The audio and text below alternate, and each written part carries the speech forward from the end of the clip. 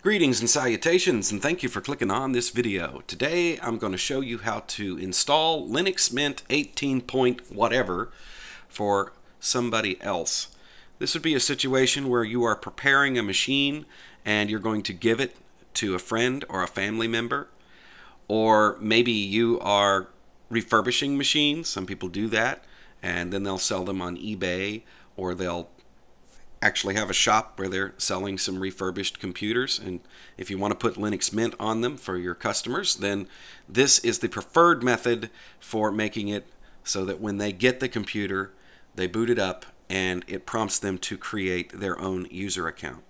Some folks who do that sort of thing, what they will do is they will create a generic user account, and they'll make the username user, and then they'll make the password, and then they'll just put a piece of paper in the box that says this is how you get into the system.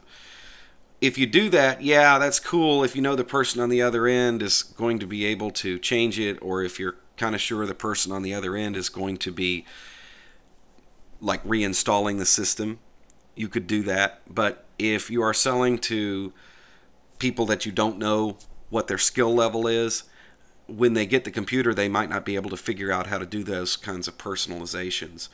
And that can present some issues. Linux will give you the ability to change the username, but it doesn't actually change the username in the home directory. So that will continue to be user, which might cause some confusion down the road. Also, sometimes when you change the password on a Linux system, not every security key on the system gets the word. So what can happen is, if you set the password to password and then the person boots up the computer, and after they change it to whatever they want to change it to, what might happen is they'll click on something and then they'll get an error message which says passwords don't match up, and then they'll have to figure out how to fix that. So we want to avoid all that kind of stuff. We want to make this really slick. And also, this is just going to impress the hell out of whoever you give the machine to. They're going to think you are a computer genius. So let's jump in. I'm going to show you how to do this. I looked online. There was not a whole lot of documentation on exactly how to do this. So I'm going to do a complete install today. Yeah, this video is probably going to run a little bit long, but I am going to try and edit out stuff like where it's installing or updating. We're not going to sit through all of that. So get a beverage, kick back, relax, and learn how to do this. So we're going to start our machine. I'm going to do this in VirtualBox today. We're going to assume that you've already checked out the machine. The machine is good to go, and you are ready to install Linux Mint on that machine. And what you want to do when it boots up, just like I did here, it has a little countdown. You want to hit the space bar, and what that will do is it'll take you to this menu. Choose OEM install, and then click OK. And we do not get the standard installer here. It doesn't do what we ordinarily are used to, where it boots up to a desktop and then there's an icon that says install Linux Mint. It's going to dump us directly into a special installer that we're going to use to set this account up. It's not hard. There's no tweaking. It's just a little bit of a different procedure. So it should boot up and be presented to us shortly.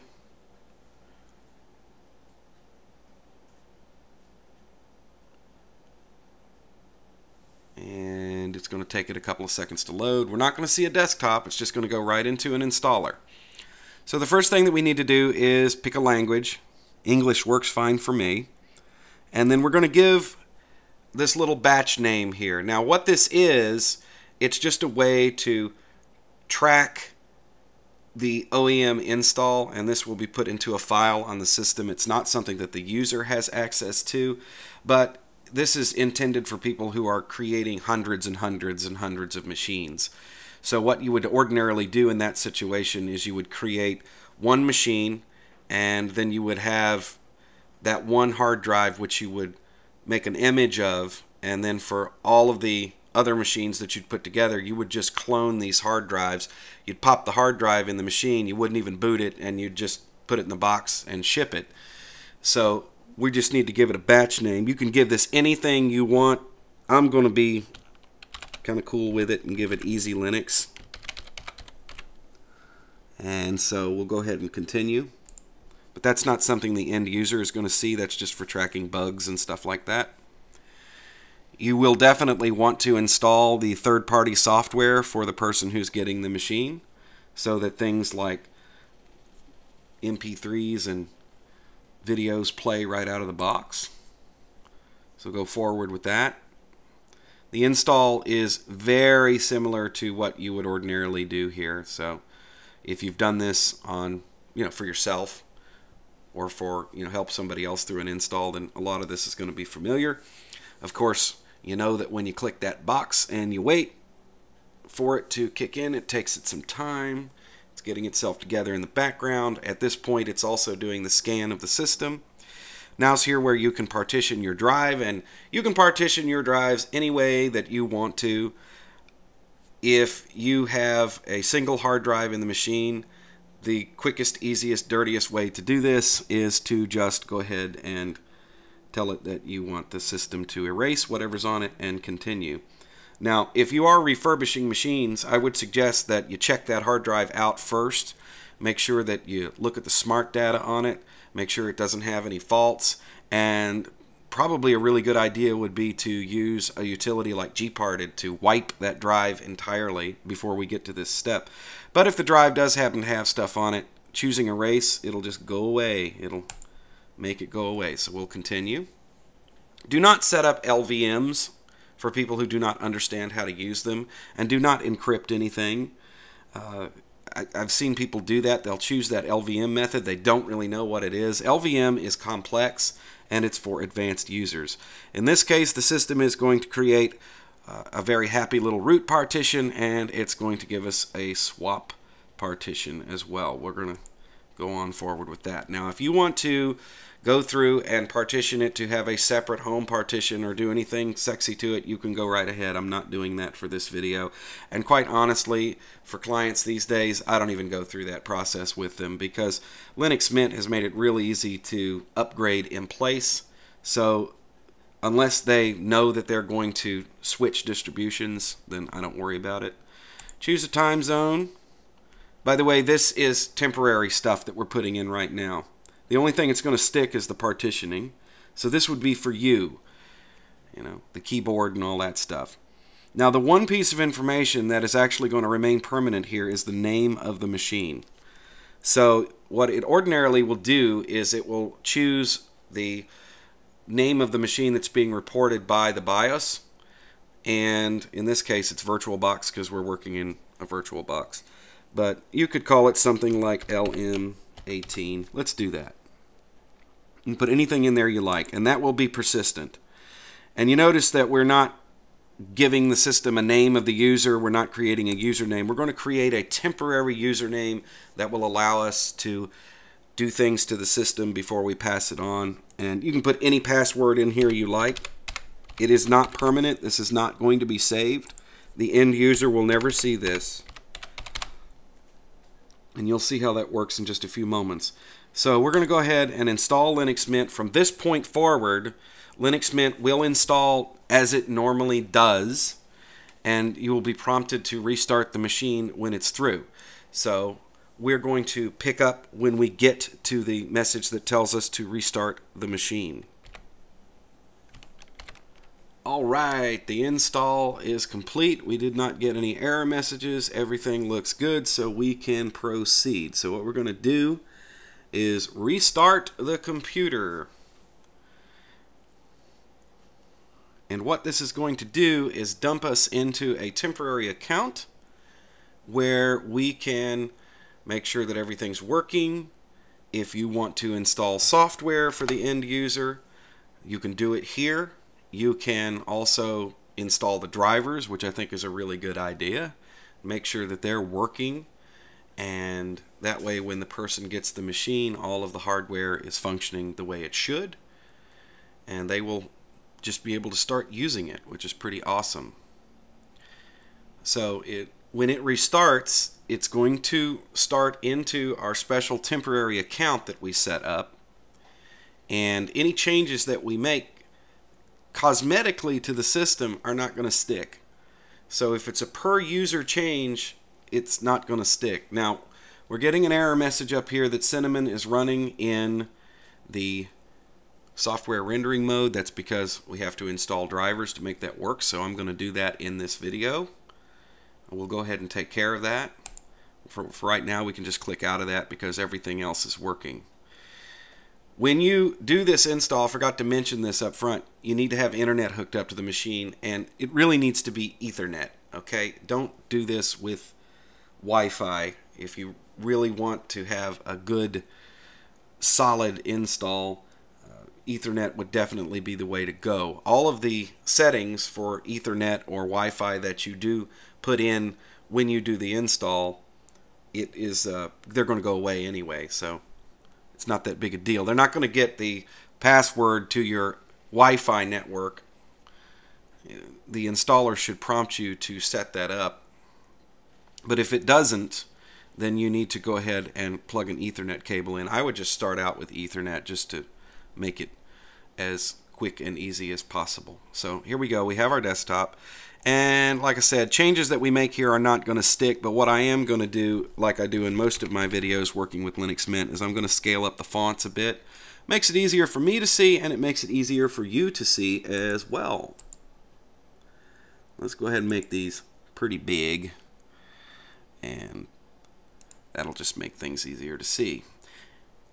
Any changes that you would make in here, like resetting the background, as I said before, they're not going to stick, so don't bother with it. The end user is going to be doing that. However, we do want to update the machine, make sure that it has all of the latest updates before we pack it up and send it off. We want to install drivers, and if you want that person on the other end to get any particular software, then you can go ahead and install it now. So if you were doing a custom install for somebody and you knew for a fact that they wanted Google Chrome, you knew for a fact that they wanted anything, then you go ahead and just do that while we're here. So the first thing is to update the system. So open up the little update manager, and the update policy we're going to choose is to update everything. Click OK. And it's going to go out and check for updates. Depending on your internet connection and how fast the machine runs, this could take anywhere from 10 minutes to an hour or two to do a complete update. This is one of the reasons why you want to go ahead and do this, so that the person on the other end, they really need to have the latest of everything, and they probably don't want to sit around and do updates for 2 hours. So we're going to install the first round, and it will ask for a password, and it's the one that we use to set up our temporary account.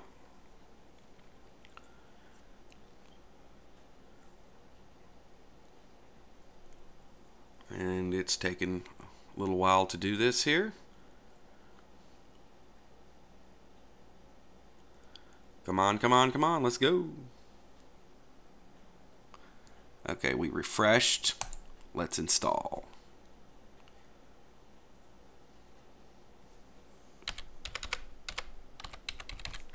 Password in.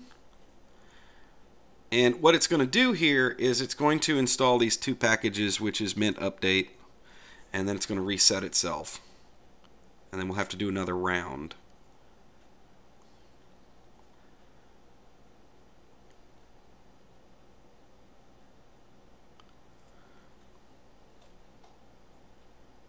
Okay, now we have our list of updates. You could set these mirrors if you wanted to. I wouldn't bother with it. The person on the other end probably will have to set them themselves. Don't know whether that sticks or not when you do that anyway. Probably does, but we don't need to do that right now. We'll just use the standard mirrors. Now we're going to do our updates. This will take some time for this thing to completely update itself.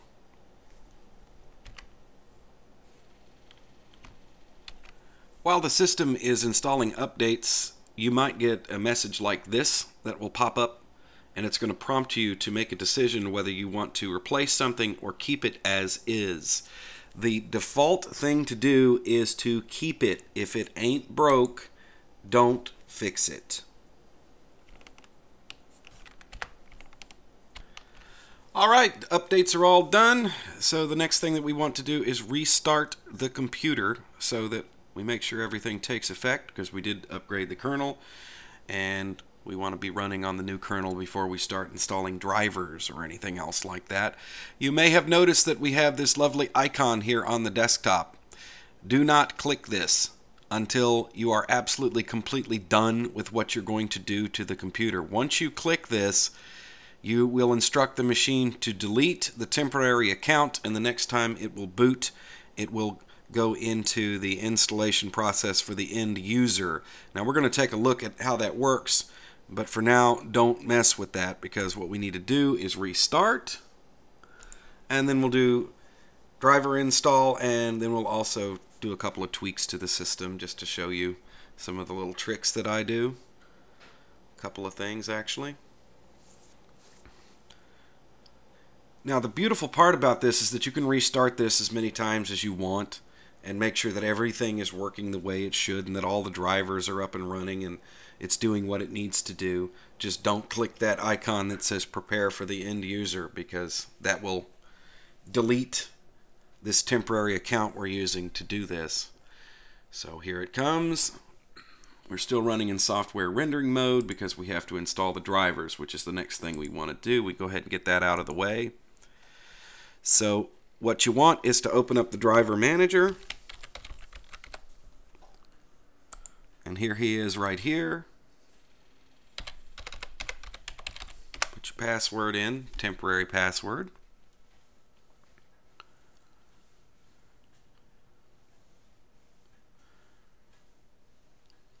And this is going to go out and check to see if there are any proprietary drivers for the machine. If you are running graphics that require drivers, they will show up here. If you have a Wi-Fi card in the machine that requires firmware to run properly, this is where you would install it, and you would definitely want to have this installed before the end user got a hold with it. In this case, the only thing I'm going to install is this little AMD microcode blob, just to install something, so I'll show you how it works. And it usually says recommended for whichever device it is. They might have more than one driver to choose from, but choose the one that says recommended. And now it's going to install that driver.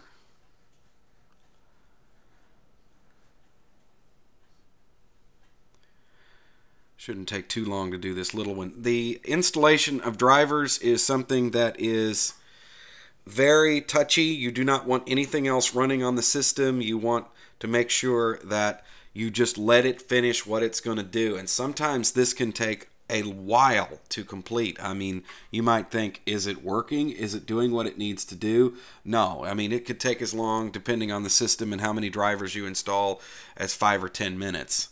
Now, if it goes on for a half hour and it's locked up, chances are it didn't work. So I want to install VirtualBox drivers. So I'm going to do that manually. So if you have any drivers that you need to install from installation media, if you have some sort of hardware on there and this is the only way to do that, then this is how you would do it. I'm doing it from the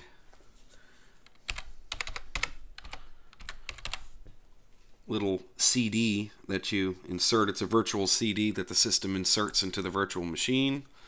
And I just want to say yes, because obviously those aren't working. So we'll go ahead and do that, and then we'll go ahead and install these. And then when it boots back up, we should have full 3D acceleration, and it shouldn't complain that it doesn't have the correct hardware to not run in software rendering mode.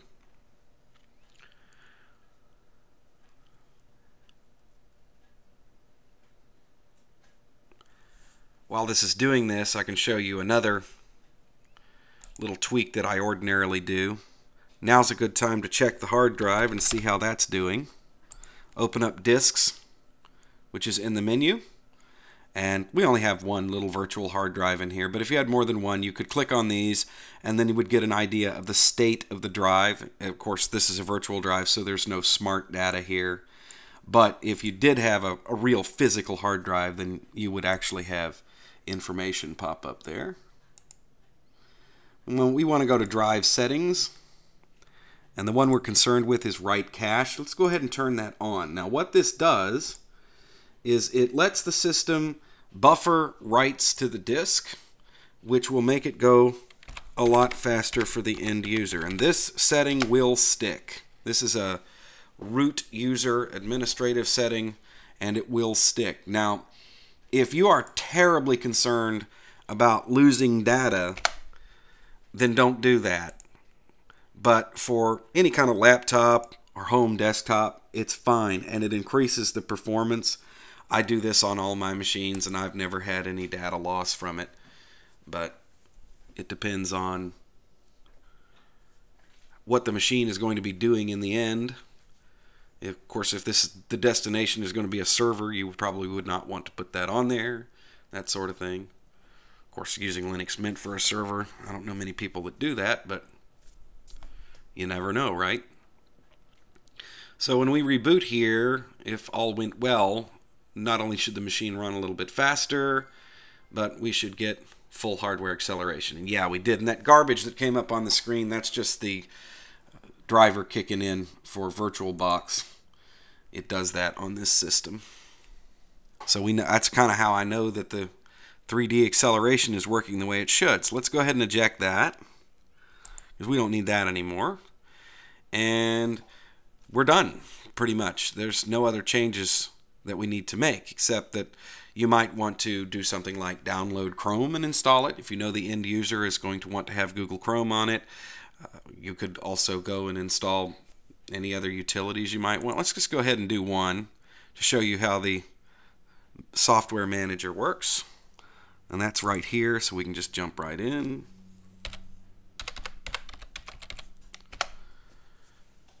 And do test it out. Make sure all the drivers are working the way it should, and that everything is as you want it to be. It takes a little while for the software manager to load. And I'm just going to install one little thing here.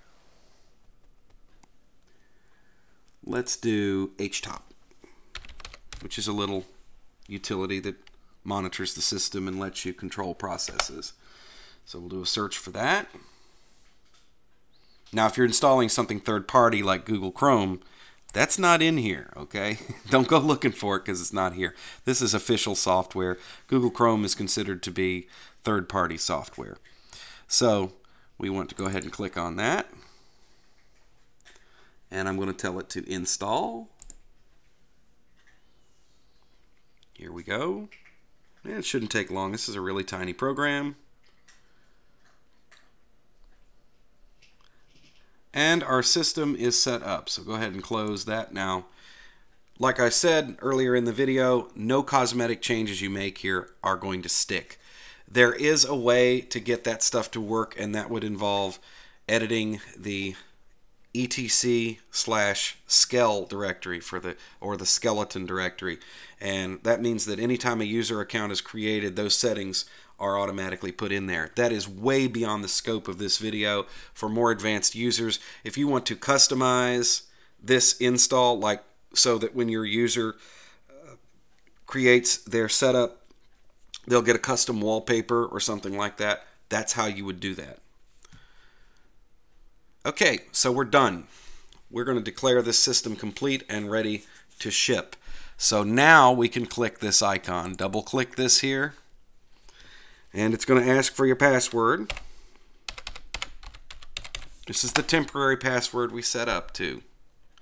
Okay, now it's ready.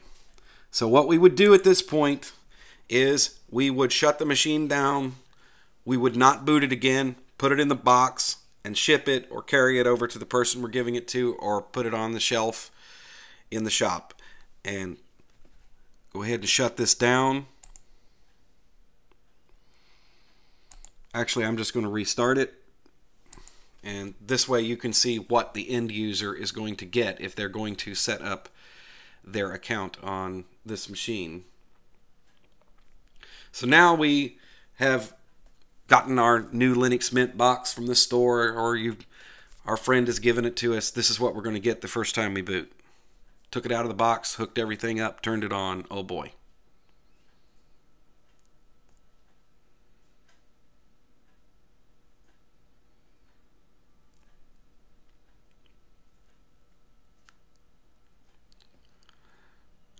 First thing it's going to do is ask us for a language. We will stick with English. That's good enough for me. Choose the time zone. If you're shipping a computer somewhere, you don't know where it's going. So that information did not stick from the earlier install. Next. Choose keyboard layout. The default is fine. And now we get something that looks like a more traditional place to create a user. So I'm going to go ahead and do this for real. And we can go ahead and change the name of the machine here. Okay. So we could leave it as is, and whatever we want to call it. But what did I use in the example earlier? LM18. I was actually wrong, gang. That does not carry through to this part of the install. I thought it did. I thought when you name the machine, that's what you got on the other end, but the end user will be able to name it, so that's cool. I correct myself, so.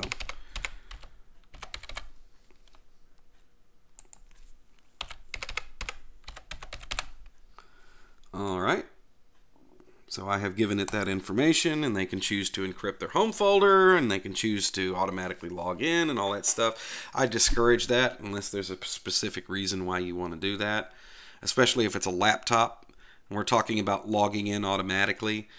You know, a laptop that logs in automatically can get stolen, and then all they got to do is open the lid and click on it, and it's like, oh, you're in, because it's not going to be prompted for a password. It's just going to roll right into this account. So it's going to get itself together here. What it's basically doing now is it's creating the user environment.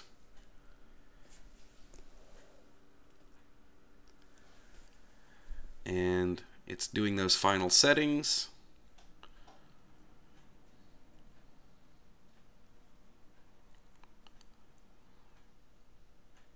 And once this boots up, we're going to be done with this video because we'll check and see whether HTOP got installed. That carried through. Just double check that. Sure it will. We're configuring the hardware. So this is what your end user is going to get. I mean, it's going to be really slick. I mean, they're going to think you're a genius. They're going to be like, wow, you know, this guy really knows what he's doing. Look at this machine. It's so slick and professional. You might even want to like type up a guide of what this thing is doing and put it in the box too. You know, here's what to do with your new computer, and then you could go through and give them pointers on setting up their personal account. And it's so much easier than having them do a complete install. And it's so much nicer too, because like I said, if you create a generic account and hand it to them, they're not going to know how to change all that. Really, the best way to change that, if you do get a computer like that, is just simply create a new user account for yourself and make sure that new user account has administrative privileges, and then log into that account and then delete the generic account that came with the machine. Okay, so we have the login screen here. Click on the name. Put our password in. Okay. And it should be our first boot up into Linux Mint.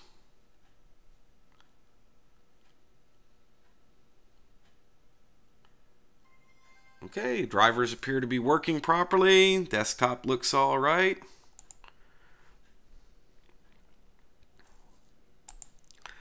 Let's see if HTOP is included. HTOP is in the menu too, gang, but I'm just going to launch it from a terminal. So let's just do HTOP. Yeah, buddy. We're good to go. Working the way it ought to. So thank you, gang, for watching the video. I certainly do appreciate it. It's a lot of fun to do these kind of videos, and I want to give a shout out to EasySit. He inspired me to do this video because we got a thing going on. We're working together. EasySit is a YouTuber that has a really cool channel. So I'm going to put the link to his channel in here.